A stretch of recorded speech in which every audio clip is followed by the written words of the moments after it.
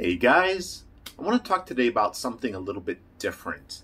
A sort of foundational level of psychology and self-development that we rarely ever address. But I think it's a very important topic, which is mental clarity.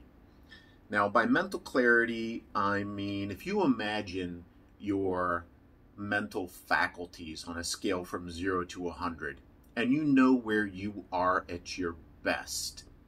Are you there right now?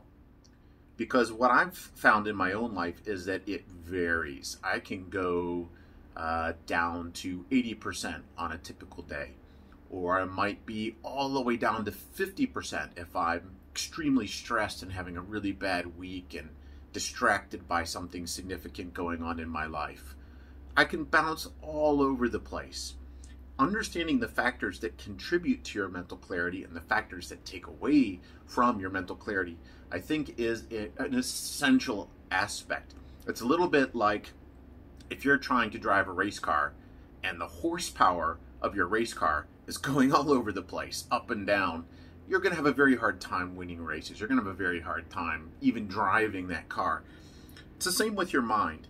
Now, one of the really fascinating things about this is that when our mental clarity is low, we're aware of it, but because our mental clarity is low, it's difficult for us to understand what's happening. It's difficult for us to look at it objectively. We just don't have the extra horsepower to stop and reflect and say, what's wrong in my life? What do I need to fix? How has my mental clarity been so affected? Why am I so distracted? Your brain is already on overload, so giving it another task of deep self-reflection feels nearly impossible. But for me personally, I've been through periods in my life where my mental clarity felt far below where I know it can be, where it is right now. And at the time, I had no idea what was going on, and I didn't even know that I could do something about it. I didn't know whether I was contributing to that, whether it was under my control at all. And as I said, because my brain was already on maximum overload, trying to do more with it just felt nearly impossible. So I'd get stuck in that situation for years at a time, without any understanding of, is there some life factor here that's causing this, or is there something lacking from my life that's causing this? And I've had a chance to reflect on it. I was very fortunate that I managed to find my way out of that sort of valley of mental clarity. Some of you may be in that now. Some of you may have experienced this in the past and know what I'm talking about. Some of you may experience this later, in which case I want to prepare you for it now so that you're aware of it and know what steps to take. For me, I found there are probably 4 key things that I can identify that make a big difference in my mental clarity. I hope that these will help you. Number 1 is identifying your stressors. What is it in your life that is stressing you out? When your mind feels paralyzed and overwhelmed, quite commonly for me, that meant I was overworking. And I loved overworking. I'd overwork because I was a perfectionist. I'd overwork because I felt like I was doing something worthwhile there. When in doubt, keep running, you know. And I'd push myself to the absolute maximum. Now I recognize that that was the value of growth. I wanted to do more. I wanted to be more. I wanted to learn more. But I wasn't applying it in an effective way. If you know the 3X model, I was stuck on engage. I would never stop. I would never heed the warning signals that, hey, I'm overdoing it here. I need to stop. I need to rest. I need to recover. I need to reflect. And then I need to improve, and then go back to engage. I just got stuck in engage for years and years, probably decades. It was kind of insane in a sense that I kept doing the same thing, hoping that it would just get better, that I'd suddenly break through the wall and then things would be different. But I was creating this problem myself.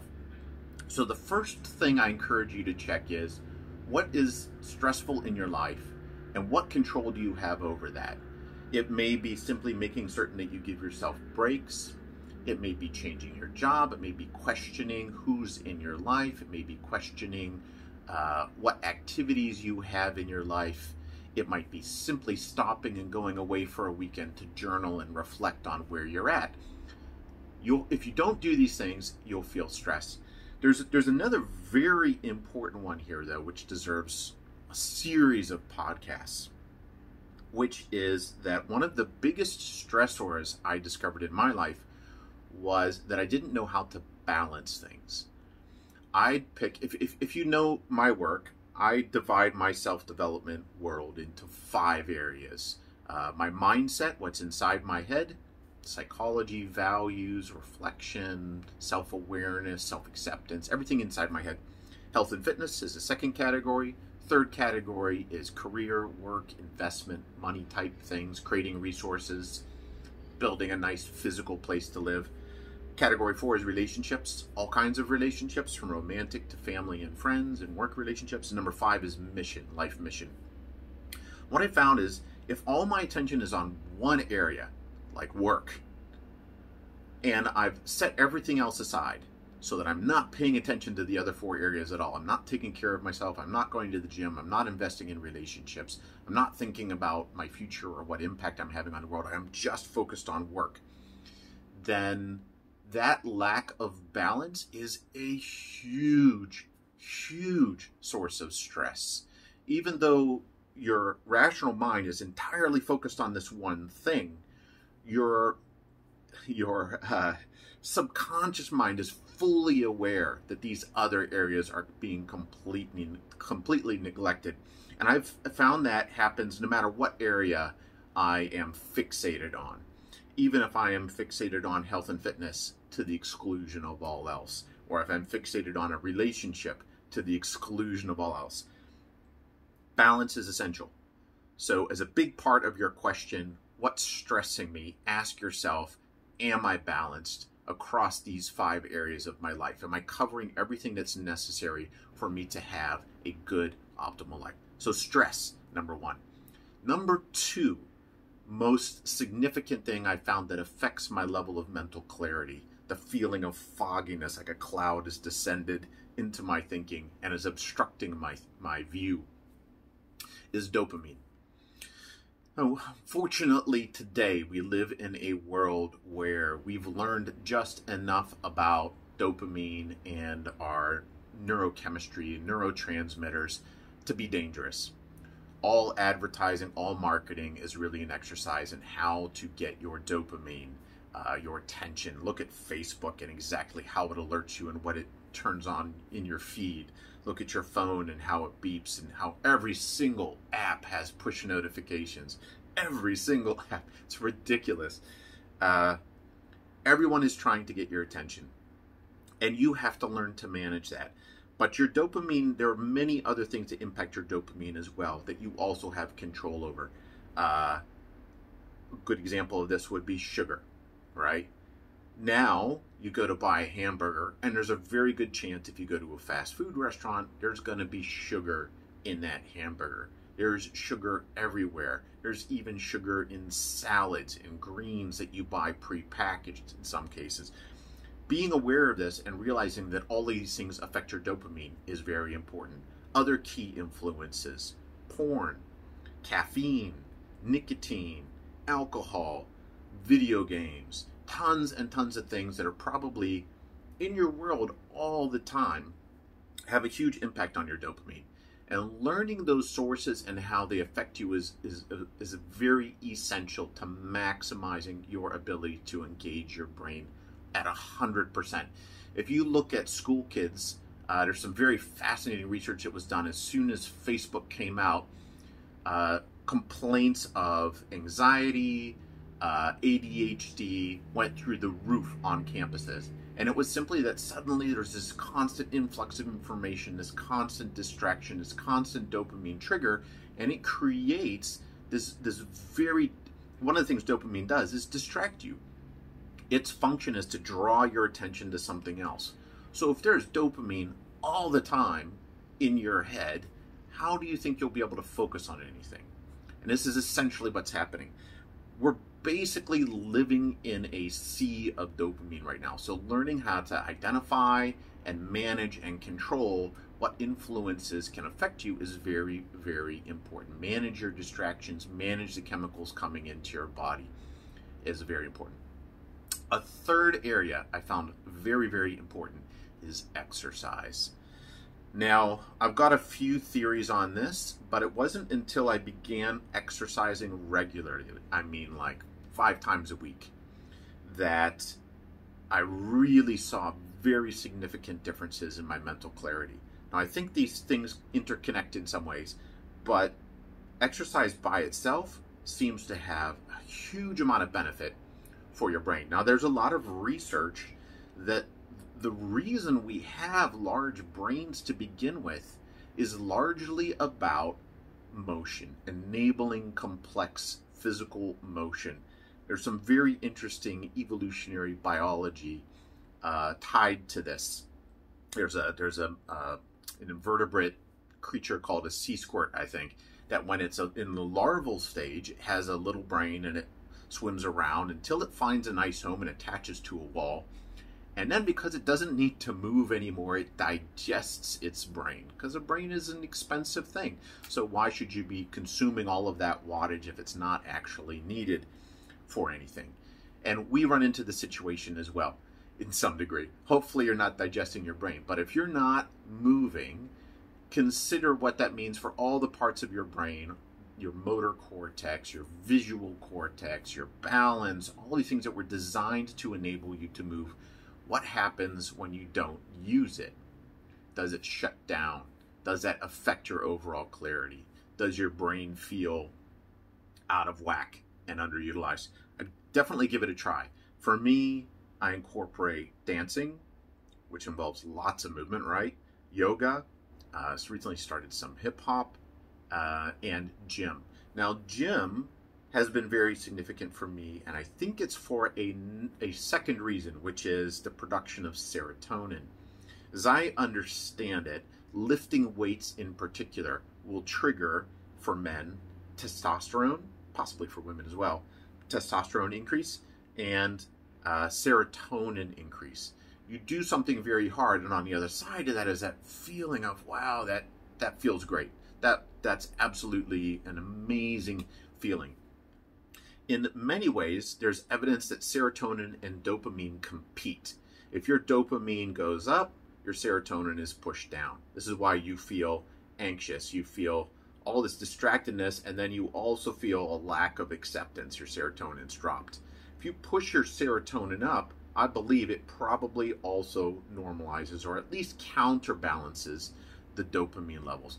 I find that if I feel anxious and distracted and confused and just out of sorts, if I drag my ass to the gym, which I can do that even in this foggy state of I can't focus on anything, right?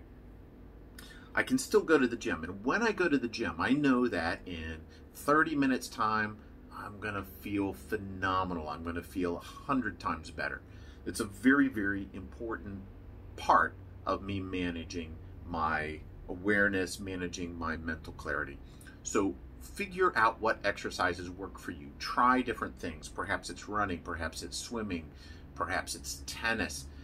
Anything that involves movement, and particularly that involves muscular engagement, if you're a man, I think will help you balance out the distraction of dopamine, and will help you balance out your overall physical and neurochemistry in a very positive way.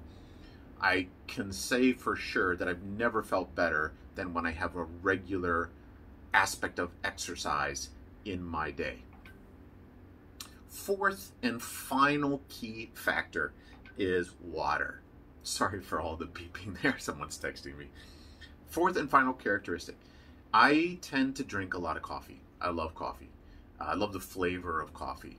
I do carefully manage the level of caffeine because I understand through personal experimentation that extremely high levels of caffeine will push my dopamine level up, and rather than feeling more alert, I'll feel scatterbrained.